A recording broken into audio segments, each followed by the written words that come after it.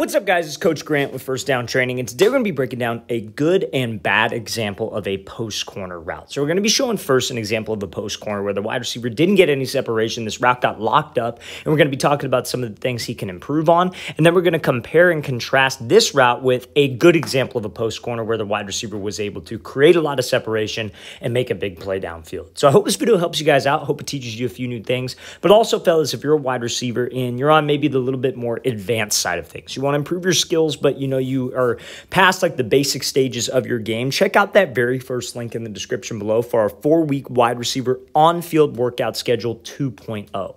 So what it'll be the same thing, 4-week schedule with daily drills broken down with sets, reps, and video examples, but on the more advanced side. So if you want some more information on that, check out that very first link below. Let's get started with this video. So now, this post corner route here, we're going to break this down from top to bottom, from the release all the way to the top of the break. Now, top of the break is, I think, where we need the most work, but off the line, there are a couple things that can set you up with this. So when you run a post corner, one of the common questions we get asked is, should I take an inside release or should I take an outside release? And it's the same thing as every other route, whether it's a 10-yard out, a corner, the release is based off of the DB. It is not based off of the route that we have. You have to be comfortable running a post corner with an inside release and an outside release. It's just all about what you do on your stem, and obviously what you do with your release, what you do on the stem, and how you sell at the top of the break. So when this wide receiver comes off, he does the right thing. If you got an inside shade DB, you want to attack his leverage inside. You want to try to get him to hold the leverage. Then take what he gives you. Don't force the inside release, because if you force the inside release on a post corner, this DB will not give up the inside. So you're either going to get rerouted across the field, or you're not going to be able to get off the jam. So take what he gives you. We get separation by selling our route at the top of the break. Now, when he goes up into this route, when he comes off of this release, you see how he's very tall with his upper half. I think on this move, when you guys try to almost like when you work a move to this DB to the inside and you take an outside release, you got to get skinny. And what I mean by that is you need to dip that left shoulder or get back into this DB and almost be hip to hip with him so you have plenty of space to the outside to run, or you can restack. But when you guys come off this release and you guys stay super tall and you kind of run away from the DB, that space right there gives him time to recover. So we have to be tight and we have to be hip to hip with him. So now that could have set him up to be in a better position at the top of the route, not to this spot where he's almost hip to hip with this guy. But still got to be able to get separation. We still have to be able to sell the route, because sometimes realistically we may be in a spot like this if the DB plays it well. So one of the things you don't want to do on a post corner is round your upper half and give away the route. So a lot of people think on a post corner, obviously you break off of this outside foot here, and then it's 3 steps to the post. So you're breaking off the right foot, it would be left, right, and then left. So on that left, right, left, a lot of guys think it is just about the eyes. So they'll peek back to the QB, but their upper body, the hips and the shoulders are drifting back towards this break point, or towards where they ultimately want to end up on the route. And that gives it away. Because in man coverage especially, fellas, what is a DB supposed to be looking at? Hips. So he's going to be reading that body language.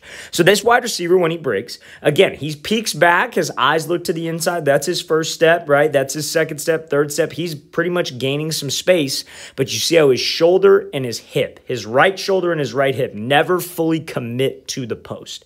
Fellas, if I'm doing a double move, whether it is a sluggo, whether it is an out and up, whatever it is, you have to fully commit that upper half. Because when you turn your hips and your shoulders, everything about that looks like a post. When you're running and that right shoulder, that right hip is drifting upfield, that does not look like a post, and that looks like that you were trying to run a double move.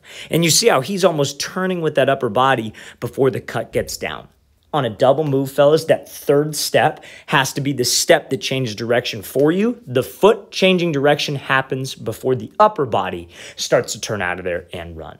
So let's play this thing again, full speed one more time. Again, not bad in terms of the release. In terms of the route concept, he got it right. There are just some things he could clean up. Be tighter with the restack, and let's sell that post a little bit harder. Let's play this thing full speed again. Now we're going to get into a route from Davante Adams showing the right way to sell a post corner at the top of the break. So this is like more of an inside release post corner, but the same principles apply. And Adams almost kind of gets him in the exact same position that the last receiver did in terms of like being on his back hip, if you will. So not too worried about like that it's an inside release or an outside release. It's the same concept when it comes to selling the break. So let's play this thing full speed. So Adams, when he breaks to this post, I want you to see how he's fully committed with his upper half. And you notice how the cut is a little bit more sudden for him. That break point on that third step, he breaks here, 1, 2, 3. You see how that's a hard cut. Now, if you're a wide receiver and you want to make more explosive cuts. You hear me talk about like, hey, you want to be sudden with your feet. You hear other people say that, oh, you want to cut hard at the top of the break. You want to get out in one step. A great way to do that is focus on committing your upper body to a break. Because if you could commit your upper body to a break, the way you change direction is not going to be with the hips and shoulders. You're not going to round if you're thinking about it. Your feet get you out of the route. So the feet naturally have to be a little bit more explosive and a little bit more sudden, which is what will help you get that, explosive cut that we're looking for. So when Adams comes off this thing, you see it's more than just the eyes. See, a lot of people think that it's just about the eyes. But again, there are 3 things that tie into every double move. You got to have speed and take long strides. You have to sell with your eyes. That's like the icing on the cake. But number one thing you have to do is the hips and the shoulders. Your body language has to sell post. So on a post corner, fellas, do not be that guy that is giving the route away, that's turning the body before the third step gets down, that's rounding into the break, that's already turned even while they're running down the stem of the post. Commit fully, run hard, and run in full stride. Shoot those eyes back. That is just icing on the cake. You see guys all the time. I use this example and then I'll send you off on your way. Guys will get separation if they commit their upper body and run hard, but they don't use your eyes. Guys won't get separation if they take choppy steps around their body, but they still sell with their eyes. So what's more important? The body selling the route is the most important thing. Let's play this thing back again one more time. That's a great example of what you guys should be doing on a post corner and how you can sell that route efficiently and be able to get as much separation as possible. All right, fellas, I really want to thank you for watching. I really appreciate it. If you guys have any questions at all, don't hesitate to leave those in the comment section below. I always appreciate the feedback from you guys. It's always great to hear from you. You help keep this channel rolling, so we always appreciate it, you guys. And again, if you guys would like a 4-week on-field workout schedule for wide receivers with over 100+ drills, sets, reps on the more advanced side, check out that very first link in the description below. I'll see you guys next time.